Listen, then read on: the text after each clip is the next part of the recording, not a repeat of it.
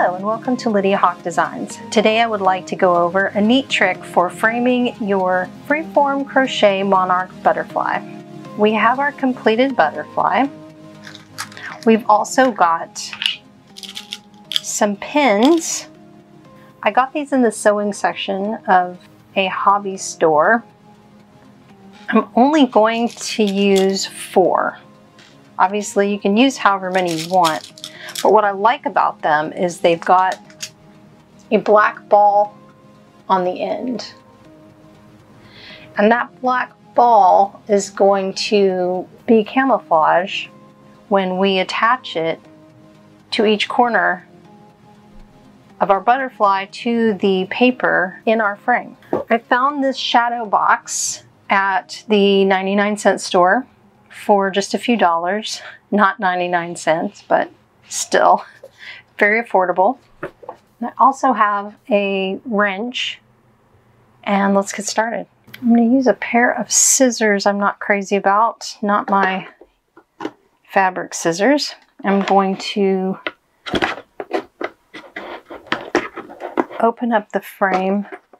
I shared my original butterfly on Reddit, and someone commented that they'd really like one framed for their grandmother, who, if memory serves, farms butterflies. And I thought, what a great vegan choice for framing a butterfly. I'm going to remove our back, and as pretty as this design is, I really want to use this shadow box for my butterfly.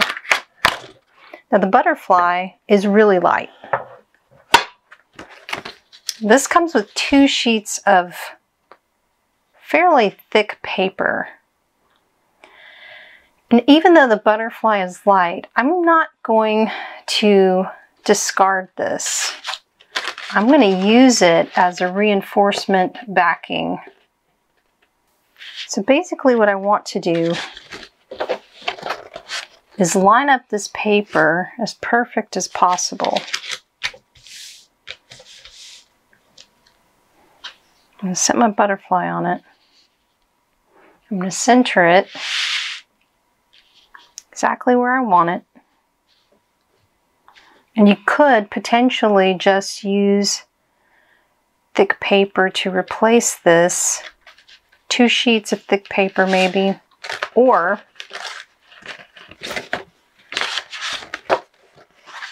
cardboard. Something not too thick though, unless you were interested in using cardboard and replacing this. But right now I just want to use what I have. Once I have my butterfly centered the way I want it, I'm going to take my pin. I need it to go through my butterfly, but then I don't want the end of this here. I'm going to take my wrench, I'm going to bend it. And I'm thinking about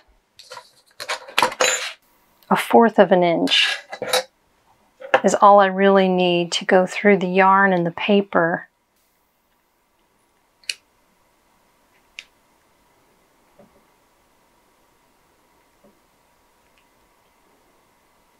So about like that. So I've got my little right angle here. I'm going to do that with all 4 pins. Like I said, about 1/4 of an inch. And then I'm just going to use my thumb to press it down into a 90-degree angle.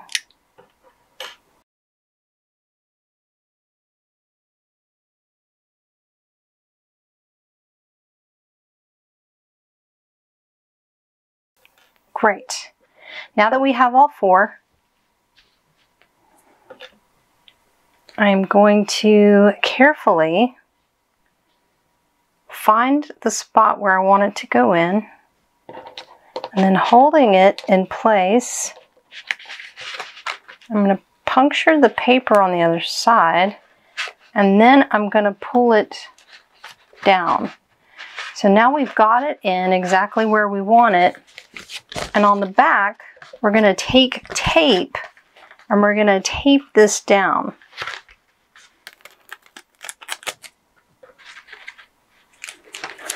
I'm just still making sure the paper is lined up. Just take a long piece of tape and secure it to the back. All right. Now that we've got that side down, let's do the opposite side.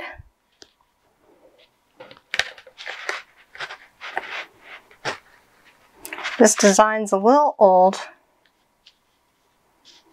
so this wing is a little short. This won't be the final butterfly, but that's okay. I'll make sure I do this in a way that I can replace it. But you do it on all four sides, so 1, 2, and then I would reinforce again right on either side here. Tape it down.